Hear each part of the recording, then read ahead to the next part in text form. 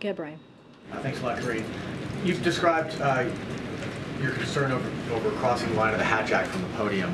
But can you talk about the president himself? The president is not covered by the Hatch Act. How does he think about the red lines when it comes to his use of office to advance his political aims in his reelection?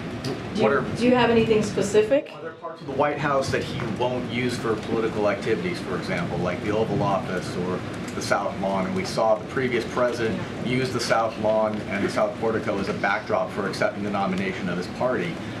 Are there red lines for the president himself on how he'll use the office in the White House as a backdrop for his political campaign? So look, the president is proud to have restored the rule of law in his administration.